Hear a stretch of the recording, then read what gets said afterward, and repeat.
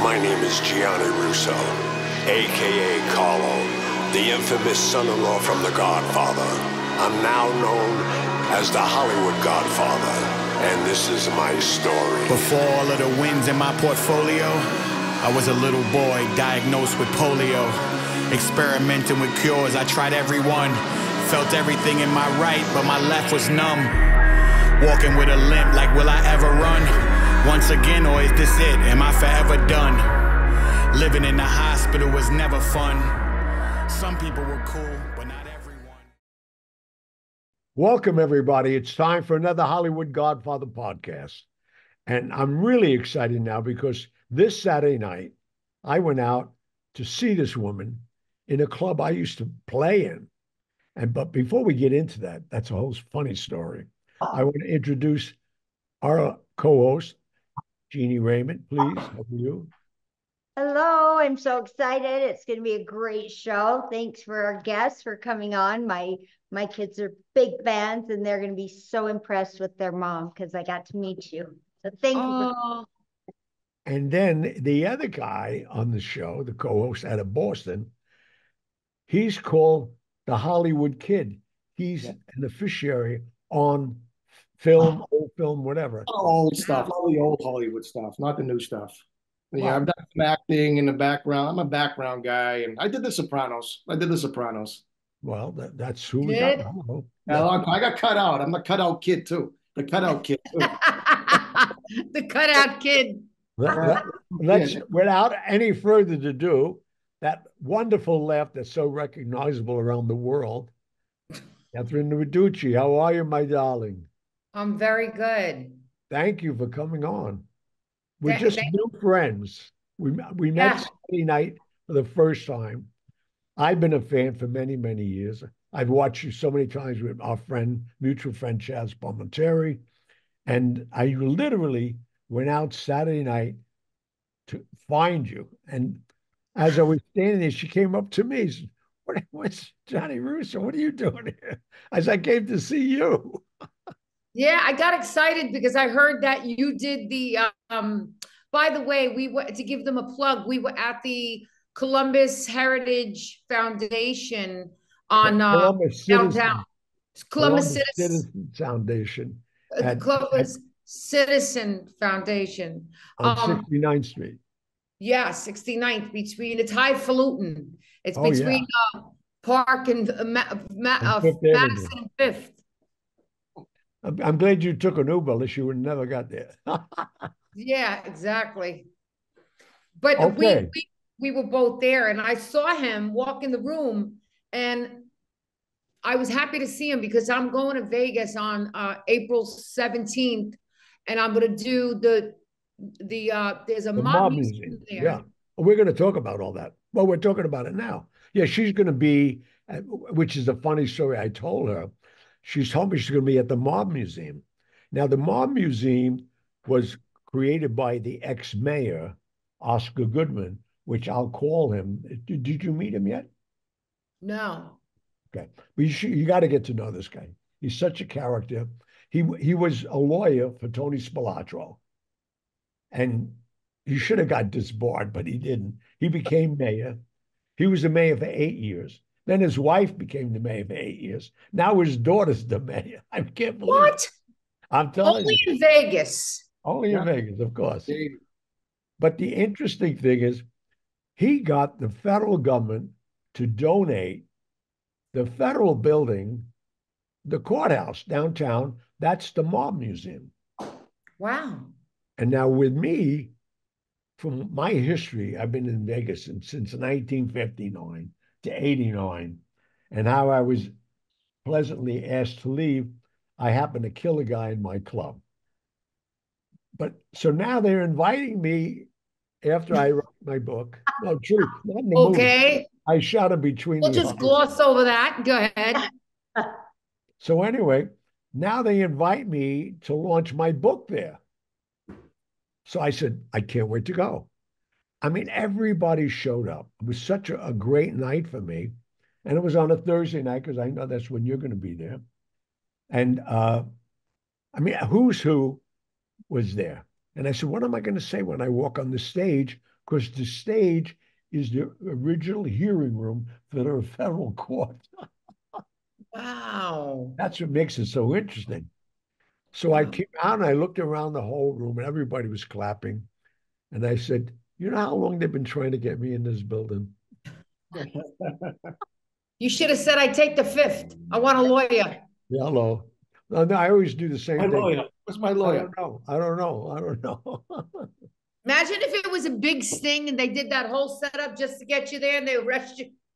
We know you murdered that guy 20 years ago. I was tried and released in self-defense, as usual. They did that once to a bunch of ex-convicts they were looking for the Super Bowl. They said, you guys are all going to the Super Bowl. They reached out to them. They had a big bus. They showed up. They put them in a bus, took them away. I didn't hear that. True story. These That's not nice. Yeah, they got them. That was years ago, though. Years ago. I remember. So when are you going to be there? Mention the date again, Kathrine. When are you going to be? I'm going to be there. I get there the 17th, but I do the Mom Museum. It's their first podcast. They just started a podcast, so I'm doing that on the 18th. Yeah, and then April 18th, I'll be there. So whoever's listening and is in Vegas, April 18th, come see me. No, I'm going to promote it. I got a lot of people there. I'm dying to go there. Maybe I'll come meet you in person. She's in Utah. I'm in Utah. I'm very close. You could drive over. Yeah. Wow. And Mike is in Boston, and I'm in New York. We do it this way. It's makes it interesting. Well, I cannot believe you got your last podcast. You got 4 million views. Yeah, I'll send you the stats. No, I don't send it. I'm just saying that's amazing. Yeah, no. Well, we've been doing really well. How long you been doing it? 3 years. Oh, you're doing this 3 years. I thought this was new. This is the first. This is the first show.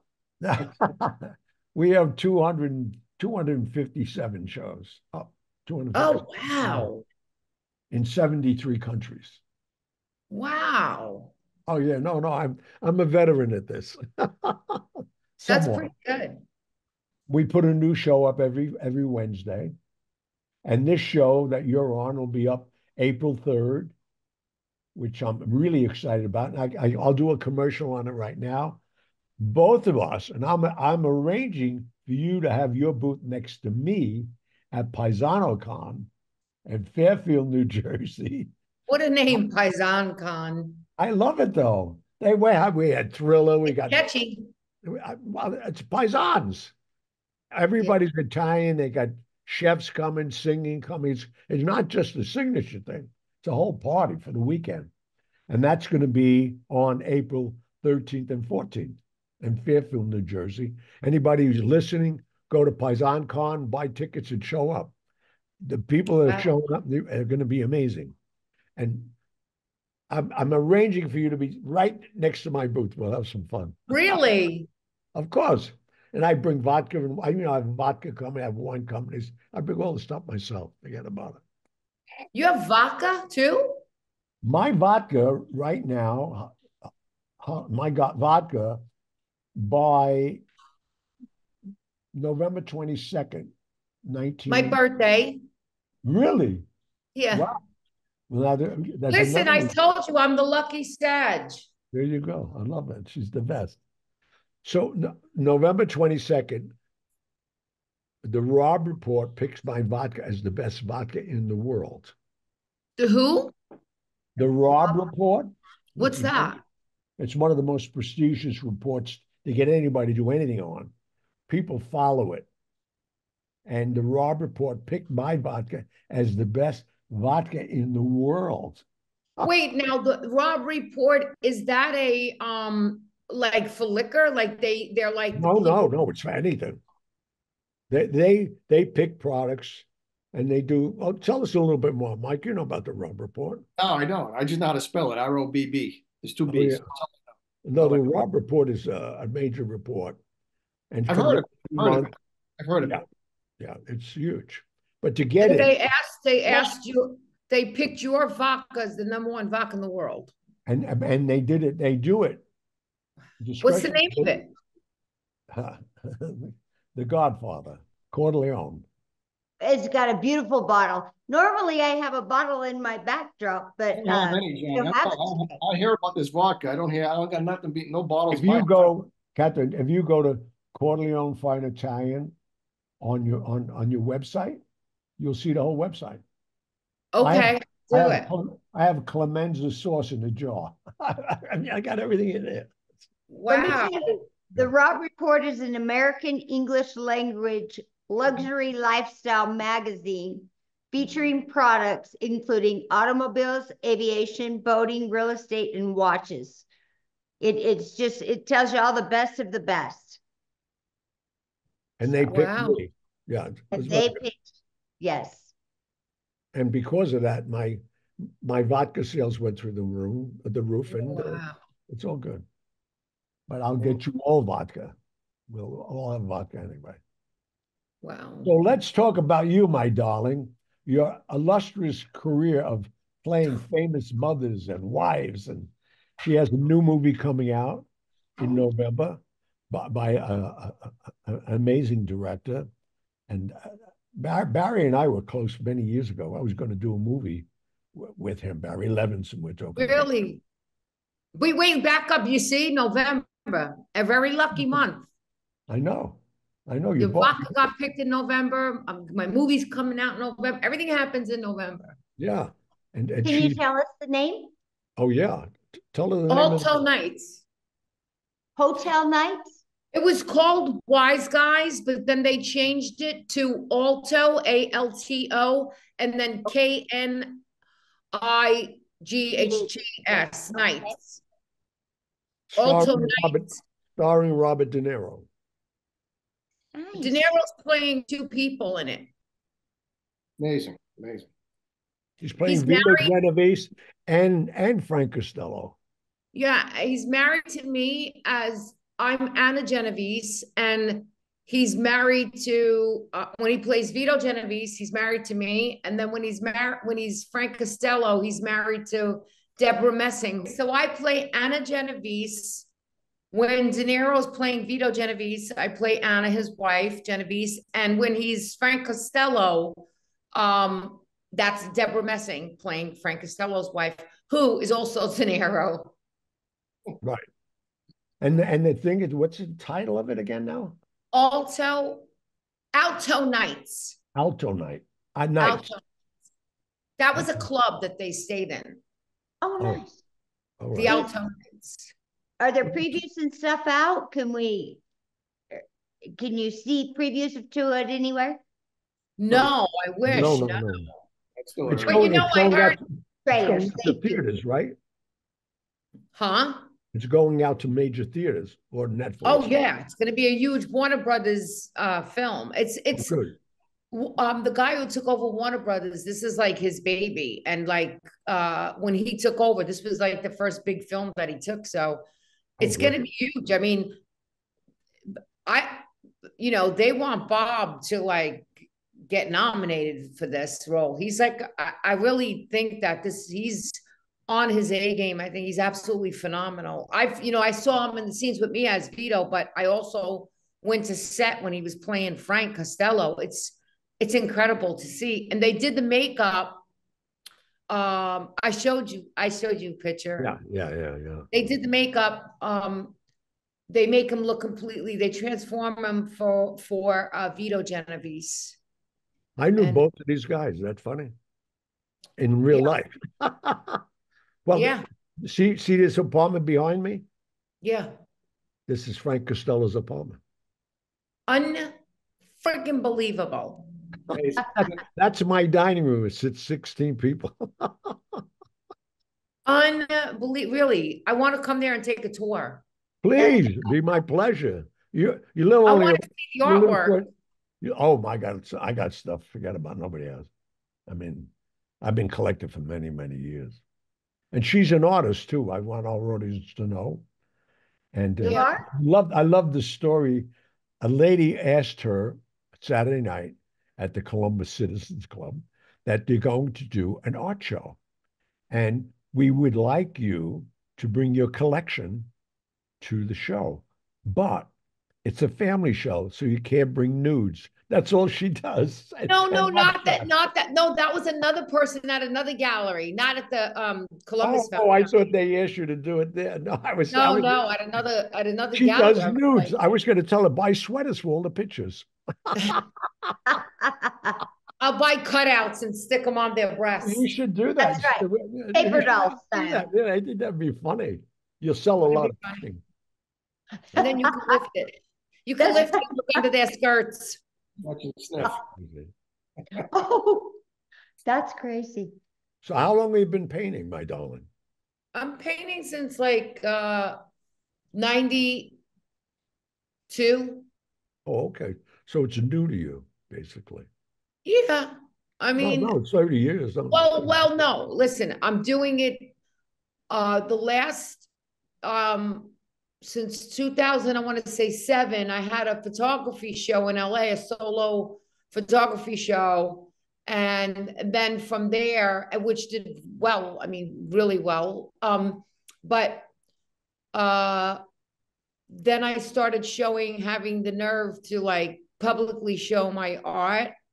And then I started getting in group shows, and then I had a bunch of group shows, and then I had a couple of solo shows. I don't really push for the gallery stuff. Like, the art is just for me, and whatever happens and follows that while I'm just minding my business painting, it happens. But from social media, for me posting, you know, people want to buy the art. So I sell it. I sell it online. I don't have a website.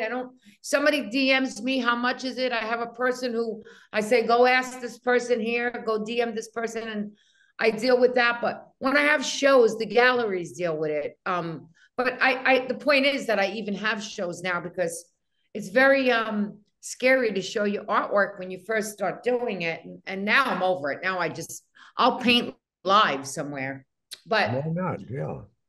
This woman had asked me would I want to do an art show in her gallery, and I said yes. And he's talking about a story I told him where I do a lot of abstract, but I do a lot of abstract figurative nudes. And they said, well, we don't know if it was a figurative show, group show. And they said, but do you have any figurative art with clothes on? We can't show the nudes. And I said, why? They said, well, kids might come in. And right away, I was glad she even said that, because that's not a gallery I want to be in. Art is art. You got to get it. Yeah. And take your kid to the Met. You'll have to put a blindfold on them. to a grand museum that has. What does she do in front of the statue of David? Have a heart attack. It's amazing. But so, you wanted to talk about her work, please. Bob. Yeah, I want to get into it. So a lot of people don't know your background. I mean, I find this amazing about you. One of your first acting job was The Bronx Tale. Yeah. Amazing. But how she got it is even a better story. Yeah, talk about how the process was like. Well, I was a closet case actress, and I was going on auditions, and I wasn't telling anybody, because anytime I would mention that I want to be an actor to anybody in my world, it was like, what?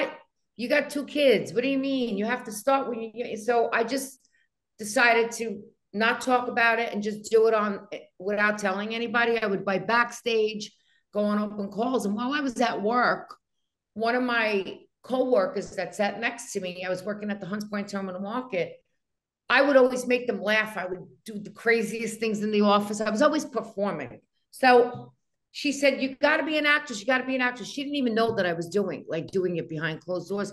So she picks up the paper, the Daily News, and she says, look at this. Robert De Niro's looking for a 9-year-old to play his son in a movie in his directorial debut. It's an open call. You should take your son. And I said, oh, yeah. My son, Nick, was like 8 or 9 back then. So I went home, and I asked my son, I said, do you want to audition for a movie? And he said, yes. I let him stay home from school to go audition. And we went to the theater. And while I was there, I noticed that, he was the last little boy to go in, that there was now an open call for the mother. That's all it said, the mother. You signed in as the mother. And I didn't know it was De Niro's wife or anything. And when my son came out, all these women were coming in and they walk like me, talk like me. And I'm like, oh, they were my age. And I said, can I read for the mother? And she said, the mother is not an open call. The mother is SAG. But if we don't find the SAG actress today, tomorrow it will become an open call. Then we're going to open it up. So call me in the morning and I'll let you know if we found the mother. So I did that. Me and my son went home and I called in the morning and I said, hey, I was there. She said, come down. It's now an open call. You can come. And I went in and I read, and I'm making this story is so amazing, but I went in, I read, I'm going to make it really short, but I went in, I read. A couple of days later, 2 days later, I got a call. Hey, De Niro Bob saw your tape and wants you to come down. And I was like, who's Bob? And they're like, De Niro saw your audition and he wants you to come for a callback. I couldn't believe it. I went down and there were like 2,500 girls there. And I finally got it. I was there for like 4 hours. I read, it was a crazy story what happened in that room. They were questioning me. You sure you're not an actor? You're an actor. You must have. I was like, no. Okay, there's a possible chance you might come back. And when I left there, I knew I was coming back. I was like, they're trying to downplay this, but I'm coming back. And I went home, and that's when we had answering machines. By the time I got home, they said, hey, they want you to come back again, whatever day. I went back. So I went back like, without exaggerating, I want to say 6 times. Wow. And then finally I had a screen test and that's it. I got it. So that's how you got your SAG? Yeah. Oh yeah, they have to give you the card. Oh, amazing. Oh. See, once I got an agent, a young agent came to the set and gave me his card and he's like, I'd like to represent you. And I was like, oh. And so that's how it all started for me. But they have to exhaust, the union makes them exhaust any SAG actress that's available. And then they could take an open call. And automatically she gets a card. Because New York is a Taft-Hartley act. Because when I got the part in The Godfather, I found that out myself. Because then they said, oh, he's not an actor. He can't be it. I said, let me just tell you something. I did my homework. This is a Taft-Hartley Act state. You give me a letter, I go down and I get it. Now shut up. That's how I got Carlo. Wow. And here we are. Well, usually we're movie stars. When you're a non-union actor, you gotta get your vouchers. You need to get 3 vouchers and then you get in. That's now though. That's now yeah. They did that. They did that when they merged AFTRA and SAG together. That's how they did that. But not before. So Kathrine, it's a funny story. So you do the Bronx Tale, you're doing great. So you think, but you go back to waitressing. Go back to waitressing. But I quit my day job. I don't go back to waitressing. I go back to the Bronx Terminal Market, which was a union job. And I quit that job and I say, I know, I could do this. I got the validation. I got the nerve up now to I'm going to do it. And I quit that job and I got a waitress job working nights so that I can go on auditions during the day. Like the rest of the actresses and actors in New York. Yeah. Nowadays you can drive Uber, if you want to. Yeah, exactly.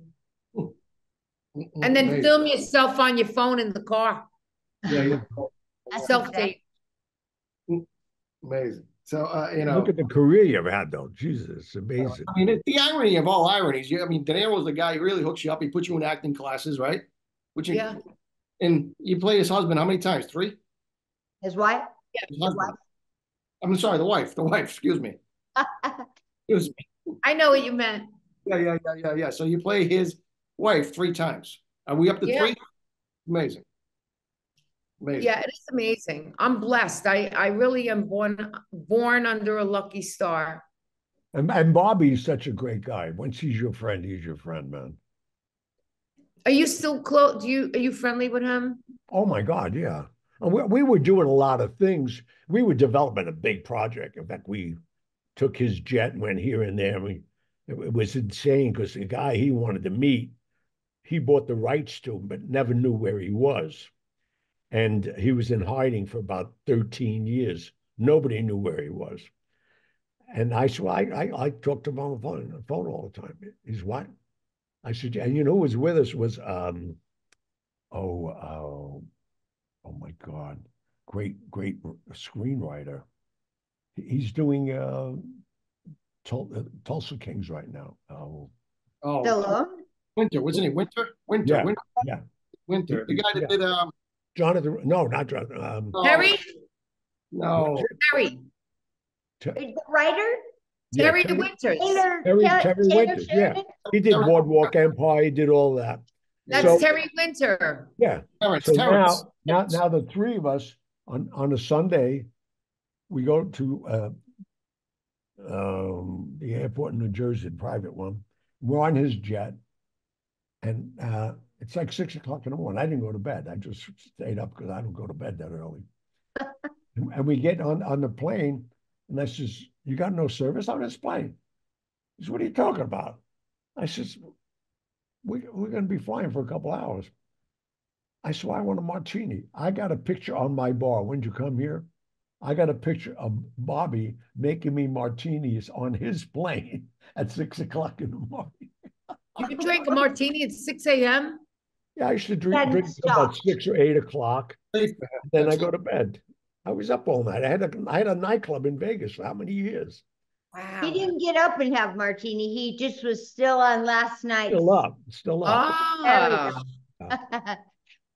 No, but we fly into Chicago because the pilot said, "I got to give the tower where we're going. They got to know our route." I said, "Once we go to Chicago, we'll do that." We get to Chicago. When you see Bobby, tell him, ask him about this. Say, "Johnny told me you two guys went to Chicago, you didn't know it." The plane, when we landed, 2 police cars pull up. And they lower the stairs. He said, "What's going on?" I said, "We're going to go see this guy. He's in Chicago." They thought he was in Sicily. He's been hiding in his sister's house in Chicago for 13 years. Wow. He's insane. So, and the Leiden Police Department in Leiden, Chicago, is on his payroll. So they pick us up, take us to a restaurant where him and Terry Winters couldn't believe it. Because, Bobby, we're only spending an hour or two. We got to go. We got to go. He's always in a hurry. It was in the afternoon. He couldn't believe he's talking to this guy that he's going to play the character of. That's what he loves. He's studying the guy. But anyway, we never got to make the movie. And we did a couple of things we were trying to do. He played me, Bobby. Bobby played Johnny Russo in a movie, and he wore my wardrobe, my jacket pin, everything, the ties or hairstyle, everything about me. And I was on as a technical advisor, which I think is so funny.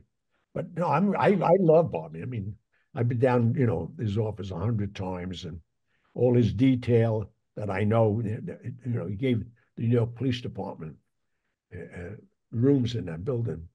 But I love him, but he's getting more difficult by the years. I felt bad for him last night because he was sitting there, and I know he didn't want to be there, especially when he didn't win anything.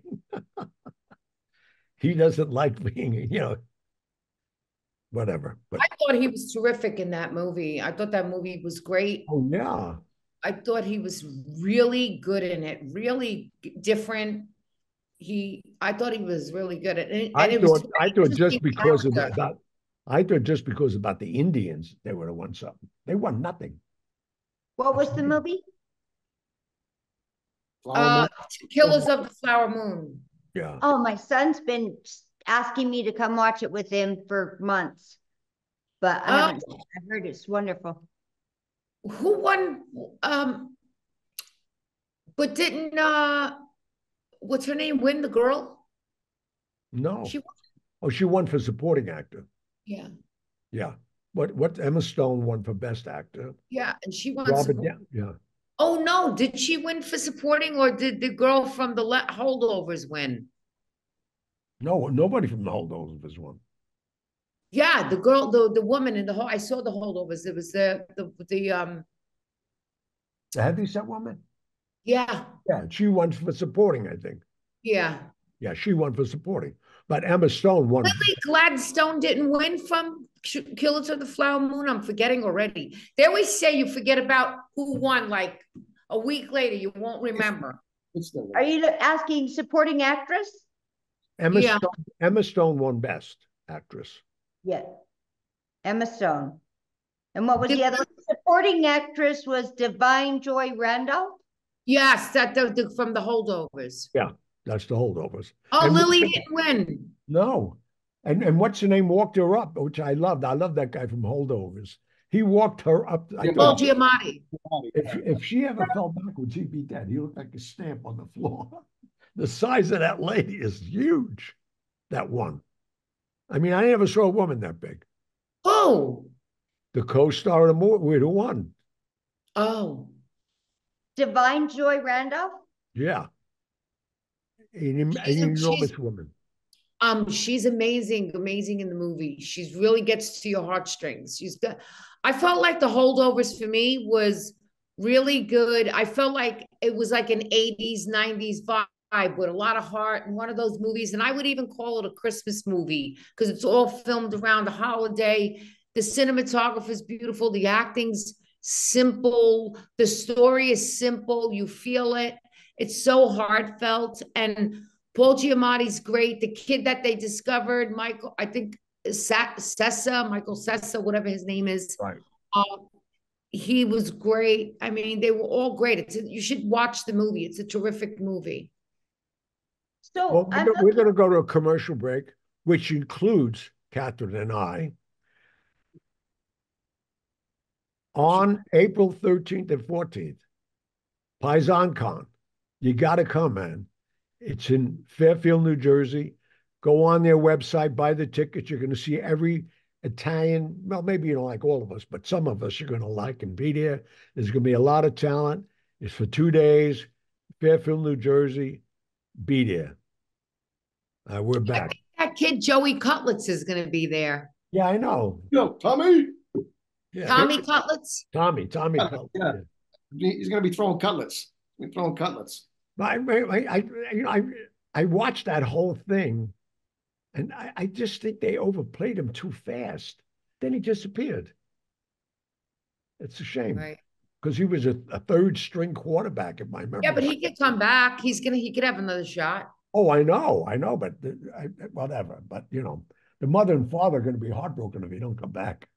They love being there. It's funny. So, Kathrine, let's talk about The Sopranos. So now you get the Bronx Tale and you're on your way. So how does that come into play? How did that work out? How'd you get that? How'd you get the role? Sopranos? Yeah. I was really good, really, really close with Kathy Moriarty. Oh, wow. Yeah, very close with Kathy. And Kathy, She the Raging Bull? She was the one Raging Bull. Yeah. She's done so much though. She's an amazing actress, but she called me and she said, Kathrine, you gotta go in for this new show. I just screen tested for Carmela, for the wife. It's called The Sopranos. And I remember I said, I don't sing. And she goes, no, it's about a family, The Sopranos. And I was like, oh. Goes, get on it, tell your agent, I love the pilot. You're going to like it. Okay. I call my agent. They get me an audition. I go in and I read for Carmela. I think they were letting everybody read for Carmela, not just me, but or maybe me and a few people, but I read for Carmela. And David Chase was laughing the whole time. I mean, I was in that room with all the producers and everybody, and he was just chuckling, I guess, the way I played it. And then they called me and they said, you didn't get Camilla, but we'd like to offer you the role of Charmaine Bucco. She's a real true person that, you know, that it really exists, and you'd be playing her. And I of course I took the offer, but we did not know. After we were done filming the pilot, David Chase came up to me and Johnny Ventimiglia, who played my husband. He came up to us and he goes, hey, listen, guys, I mean, I don't even know if this show's gonna go. Oh, nobody wants another mob movie or another mob series. I don't even think it's gonna go. But if it goes, we'd like to have you guys back. And me and Johnny were like, okay, sure, we'll come back. And me and Johnny always talk about that. I looked at him and he looked at me and I was like, yeah, I'll come back. He's like, yeah, I'll come back. And cut to even 2 years later, it was just like a phenomenal phenomenon, pop culture. Oh my God. So you actually, David Chase wrote a movie for me called The Dwarf and the Helium Hat when he was writing for they used to have those 90-minute movies on television for Universal. So I did it. He called me to audition for The Sopranos. But he didn't realize I was making 3 pictures with Michael LaBelle and Andrew Bergman, which was Striptease I did with Demi Moore and produced it, and Armand Assante. Then I did. You produced Striptease? Yeah. Wow, I didn't know that. I produced 16 movies. Oh, much bigger than that. I did Any Given Sunday, 38 movie stars with Pacino. Wow. But hey, that's go ahead. I'm sorry, Johnny. And that's what I started to do, because I had boxes of money. I couldn't do nothing with it. So I formed this corporation. I was financing films with it. And you should have gave me a box. No kidding. No, but I was laundering money through the film business and nobody figured it out. Hey, I just want to jump in here because I Googled this and I want to give these people their due. Best actress for a drama was Lily Gladstone. And best actress for comedy was Emma Stone. Oh, okay. And supporting actress was Divine Joy Randolph. I just wanted to give those ladies. Thank you for clearing that up. Yeah. Yes. I didn't want to be putting out bad info, so I'm sorry to interrupt there. But are you still friends with Kathy Moriarty?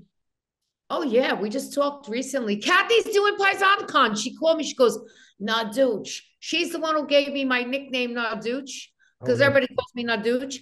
And she goes, Narducci, what do you know about this PaisanCon? Should I do it? She goes, they said you're attached. I said, do it. Yes. Oh, well, we gotta get me, you, and Kathy. You know, I'm going to tell you something. Kathy Moriarty and Richie Palm. I remember she was going out with Richie. Oh, I love Richie. They were my house guests in Beverly Hills when they first came to LA. I love Richie. I still talk to Richie. I love Richie. Richie's a doll. No. And then he married Raquel Welch. I mean, he went through the gamut of movie stars. And this kid, he owns Pizza Palace. You're calling him a kid? Well, he's a kid to me. No. He's what? He's 60-some years old. That's not really a kid to you. Well, I'm 20 years older than him. Oh, now, hello. That's how long I know him. Man. So anyway, yeah, nobody knew that. Getting back to that, nobody knew that it was going to be such a. Oh no, it took unbelievable. Off. And I remember when we all first went to the SAG Awards. We got nominated every year for SAG Cast Ensemble. Cast Ensemble plus the individual. Jimmy, Edie got nominated, but when we would get nominated for Cast Ensemble, we all traveled together from New York, and we got on a Sopranos bus when we got there. It was phenomenal. It was the best time, one of the best times of my life as an actress, because we were all so close. So it was just like saying, hey guys, we're all going on spring break. Right. And we would just be in the hotel rooms, running to each other's rooms and drinking. And having a ball and partying. And I mean, it was phenomenal. And then the funny thing was, we got to the SAG Awards at the first time, and I'll never forget this. We sat down, and the table next to us was Jennifer Aniston, Brad Pitt, and all these people. On this side, it was Roberto Bonalucci and all these people, right? All these big, phenomenal people. And I remember we all sat down, and we still didn't realize how big it was, even though we were there getting an award. And I remember Jennifer Aniston and Brad Pitt, they were all staring at our table. And people were just like coming up to us like, oh my God, some guy, and I don't want to say the actor because I don't want to make him feel stupid. He goes, I'd give a piece of my pinky to be on that show. Wow. And I'm like staring at these people who I admired and couldn't believe that. I was like, what, really? And by maybe the third season, we started to really realize like it's got a life of its own. Oh, yeah. That was the last of the appointment television. Every Sunday night, you'd sit in front of the television. They don't do that, obviously. I had the unpleasant treat to meet Galdafini in Italy just before he died. He was staying at the I had an apartment there near Mascinodi Hotel. So I used to go to Cafe Dornay in the hotel he was staying. So I saw him. He knew me and I knew him being in LA. But I didn't, and he was with his son, which is even sadder. My God. Terrible. You know what I find amazing? It's not amazing. I don't want to say amazing. Maybe it's the wrong word, Kathrine, is, it's what, 10 years after he passed away. And when anybody talks about, industry people talk about Gandolfini, they never mention his resume. They talk about the human being, how great of a person he is. And the resume is like, hearsay. You know what I mean? It's like they always say he was a great guy, great this. Everybody loved him. He's generous and this and that. They never mention he was Tony Soprano. Incredible. Yeah. I don't think you need to. Once you mention his name, it's synonymous. Yeah. I think that's what it is. And I've never, again, I've never heard any actors and actresses. Well, we're all called actors now, right? We can't say male or female. Are we all known as actors now, Kathrine? Right. If you want to be politically correct, just say actors. That's what I'm saying. So I'm saying all of these people have never said a bad word about him. Never. He was so generous. He paid their mortgage. They were in trouble. You can go to him about anything, and he'll write a check for you. Not even online, you can't find nothing. Comments. No. Amazing. No, he was the most phenomenal, unbelievable guy. It's all true. He got his pay raise. He gave us all money in an envelope. He gave mopeds out randomly, ordered some mopeds, came to the set and gave everybody a moped. He gave us all these beautiful watches that the gold, I got a white platinum gold one that says on the bottom, rest in peace, because it was the end of the show. And he gave us all phenomenal. And a phenomenal person to work with because he was always looking out for you. Anytime I had a scenes with him or anything like that, he'd always just come over and whisper in my ear something and help me to do it even better. And Kathrine, how did you separate your friendship from the character? Because your character pretty much hated him. You know what I mean? So, I used to feel so bad when we would have scenes. I would say, oh, I don't want to do, I felt so bad. But I also, at the same time, when I had that quick sex scene with him and his dream with Artie, that was weird for me too. And it was weird for him. And he looked at me and he called me his Georgia Peach. He goes, oh, Georgia Peach, my Georgia Peach, I don't want to do the scene with you. I said, I know. It was kind of awkward at this point, but we did it and it's fun. You just don't even think about that. You just do it. Do you remember how you found out that he passed? Where you were? Yeah, I did. I literally was at the Grove in Los Angeles, and Wow.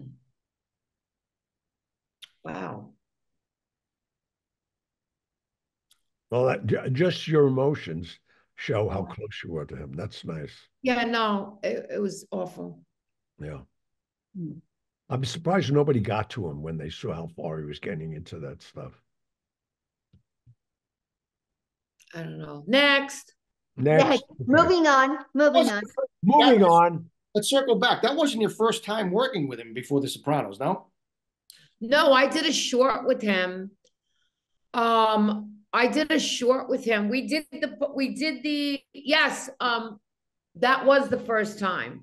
But then when we went on hiatus for the pilot, they were waiting to see if it's getting picked up. His best friend, Billy Garcia, who was a filmmaker, wrote a short for him. And I played his wife in the short. It's called A Whole New Day. It's really good. He's so good in it. And then we worked on that when we were on break. And so that was a lot of fun to do. And then HBO Max bought it, or Cinemax bought it. And then it was on the airplanes, you know, you could watch it on the shorts on the airplane. So that was nice. It was I love that short. I think Jimmy was so good in it. He plays an alcoholic, but and he wakes up in the wrong apartment, but he wakes up in the wrong apartment, an empty apartment, hungover, and he thinks it's his apartment, and I left him with everything. So the whole time he thinks he's home, but he's not. He's in the next door apartment. When he was drunk, he went into the apartment next door. I love that. Yeah, he's really good in it. It's fun. Well, Kathrine, thank you so much. I'm sorry, go ahead. I'm sorry. I just wanted to know, you said you took your boy to the audition, but you got the part. Did your boy continue acting?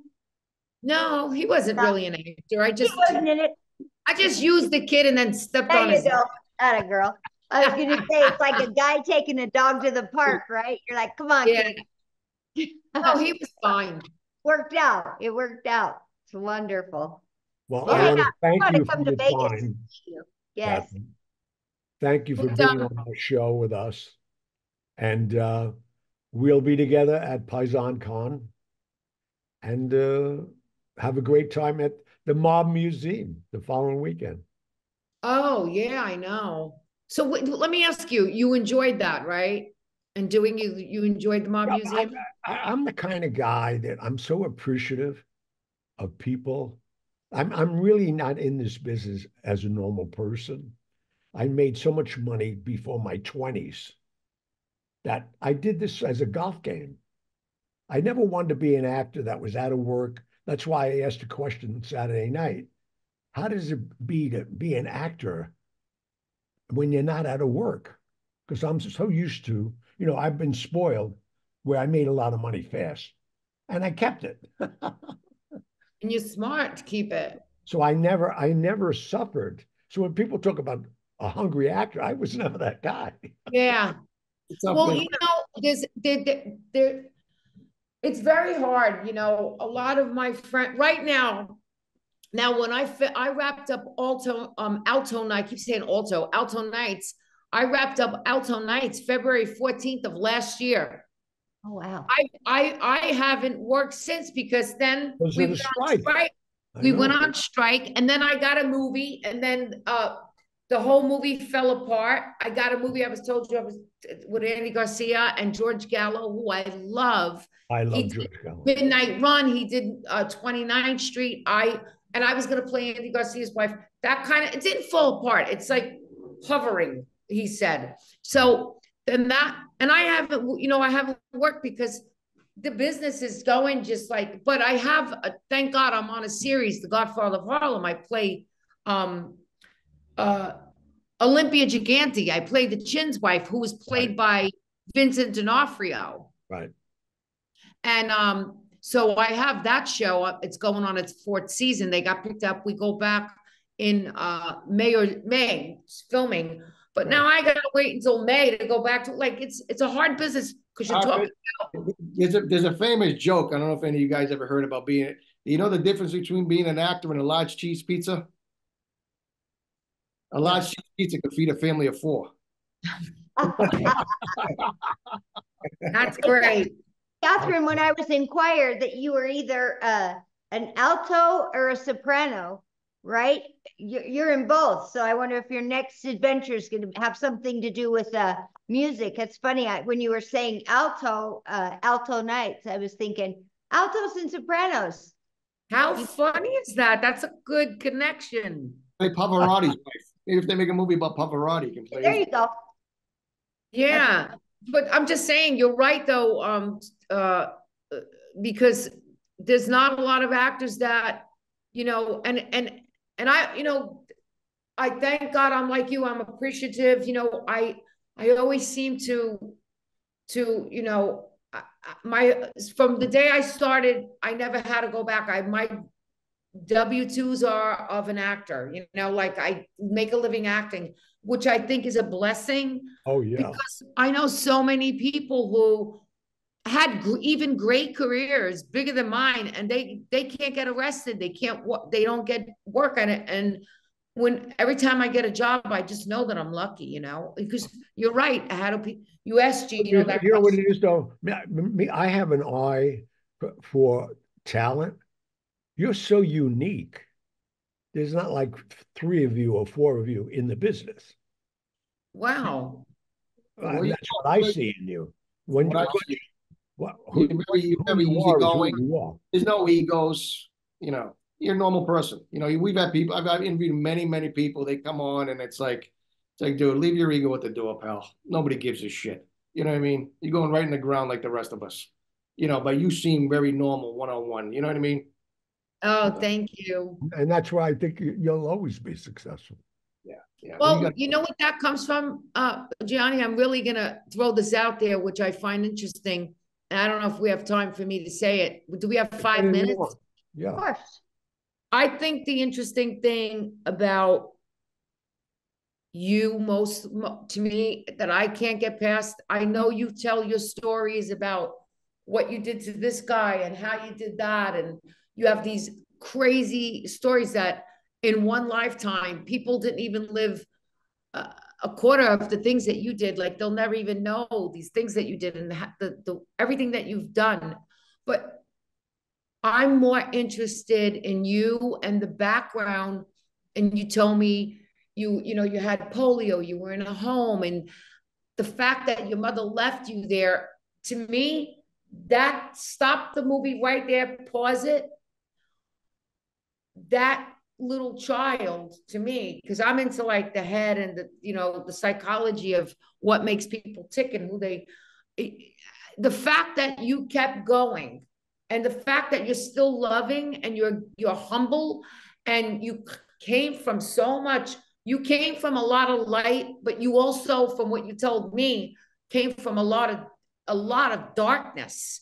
And the dark ages, let's call it the dark ages for you, that you even rose from the ashes to be where you are now, still smiling, still happy. Anybody else that any of that happened when you were a child, they wouldn't be happy. They would be maybe a junkie or a drug addict or a alcoholic or then angry or bitter, or like you pushed it aside. You know, they say wipe the dust off, and you kept going. And that's what my connection to you is, because I had a rough life too. And crazy, I told you, crazy childhood, that I think that's what keeps you humble, because I lost so many people so young. Very young. Everybody died. Mother, father, grandparents. I lost so many people that you appreciate life. And it's kind of like a curse and a blessing. The curse is you lose all these people, but the blessing is you appreciate every single thing that you live in the. No, I live for the time, and I thank you for recognizing that. And because you know those dark ages exist. No, it's but you know that's what like I just said, you know, to me, every hour of my life I love. I wouldn't change one thing. I wouldn't change anything. Perfect. Amazing. Thank you for that. And That's beautiful. God bless you. That's really nice for you to say that. I appreciate it. Kathrine, I as an Italian. No, I mean it with the bottom of my heart. Kathrine, as a first-generation Italian American, I just want to give props to you, my Italian sisters, Marissa Tomei's of the world, Lorraine Bracco's. Keep doing what you're doing because you make us proud, and we're watching. You know what I mean? When we see you up in the screen, the big screen, the small screen, I tell my kids, look, she's Italian. Look at her, kicking ass. Look at her. You know, God bless you. Keep doing what you're doing. And thank you for being with us. Kathrine, it was so nice meeting you. And maybe I'll sneak on down to Las Vegas. It's a short trip and I can drive it. I would love to come down there. Go down and see her. How long of a drive? About 4 or 5 hours. Well, maybe 5 or 6 hours. Depends on how heavy a foot you've got. It's just not, it's an hour flight. Take a weekend. Take a weekend. Why don't you go? I'll buy you the ticket. Kathrine, I've been dying to go to the Mob Museum. I've been to Vegas a million times and I have not been there. I've got it. I would love it. It'd be a double reason to go there. I would love to meet you in person. Make the arrangement. I'll fly you down there. Oh, you're darling. Gianni, you got to make the call for me over there. Tell the mayor. I'm definitely doing it tomorrow. Oh, the mayor. Oscar Goodman would love you. You got to go to a steakhouse while you're there. No, he's got the best. I mean, he did a great job. He's a nice guy. What's his steakhouse, Gianni? Do you know? It's in the Plaza Hotel. I think it's Oscar's, it's called. Very original. No. Well, thank you again for your time. And maybe I'll take Gianni up on that. I would love to come and meet you. And I want you to. You know that. Go. I know, you're sweet. Well, thank you so, so much. It's been such a pleasure. Thank you, guys. Hey, Kathrine. All right, good night. All right, have a good night. Okay. Bye-bye. And to our audience, thank you for another great show, please. And as our group says, keep the cards and letters coming. What's your speech, Mike? Subscribe on YouTube, Hollywood Godfather Podcast. Check out the website, HollywoodGodfatherPodcast.com. Tell your family, tell your friends, tell all your enemies to subscribe. And that's it, man. There's a ton of stuff up there, a ton of content. And what do you think, Kathrine? Could I pass for Adi Bucco's double or what? Yeah. Yeah, I get that a lot. I get it a lot. If we do the remake, if we do a spinoff. I'll take it. I'll take it. I'm in. All right. Good night, everybody. God bless. All right. Good night. Bye-bye. Thank you so much. Bye-bye.